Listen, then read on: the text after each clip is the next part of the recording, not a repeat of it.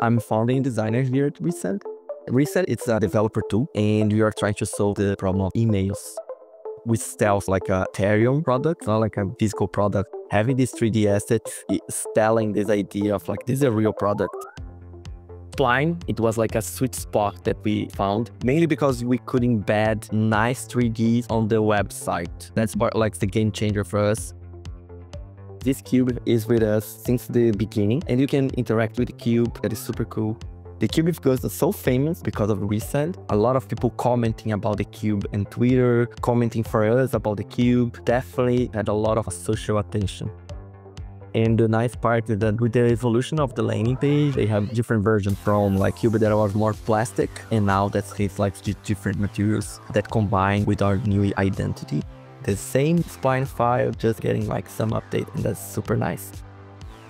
We didn't create the cube physically. People recognize us about the cube, that we did a swag that is real, a black cube. Somehow can I say that starting Spline in the hands of the users. Spline allows us to be very interactive, allows this like runtime interactive moments. We did the same with this one as well. So if you hit D or X in your keyboard, the keys will react to that. Small details, but people notice that, and we got some comment on the Twitter, and people mentioned that. It is very impressive in a way that our customers go to the landing page and see something that is super cool, interactive, give a feeling of premium. It was like a huge difference because first we show that we care. Second, I think our public, being developers, they connect with this kind of stuff. These icons are Spline as well, but we use the video feature on this one instead of embedding. And this is very nice as well, like Spline exported video. It's super cool because then we can use in other places, other materials, and even like more optimized way on the website sometimes.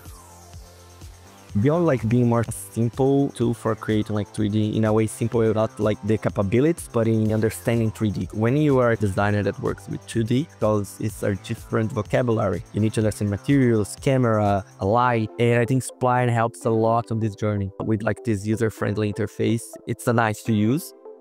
What happens a lot before, we had someone to design on Spline, give us the editing file, and a designer that never touched 3D before could do some tweaks there to find the perfect light, the perfect colors, and then finish, kind of like cross this bridge.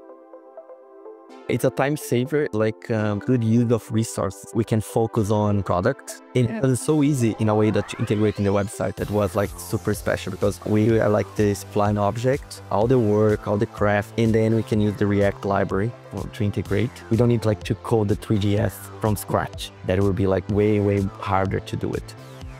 We can even hire a contractor to work with Spline, or the designer of the team could work on Spline. It's parallel work, kind of like we can think of the website. We know that will be an object here. We're already like planning this on the composition, and we can work on the object like in parallel. It's super nice for this as well, not only on the integration part, on this like how you parallel and you can speed up designs. We're kind of like thinking about how can we integrate Spline here, what we can do.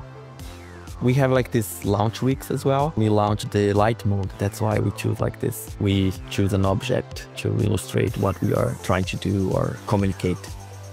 We are double down this materiality idea for the visuals of the company, since it's like helping us visualize this product that is sometimes abstract or ethereal. 3D is like very important part. So we're gonna keep doing it and keep involved.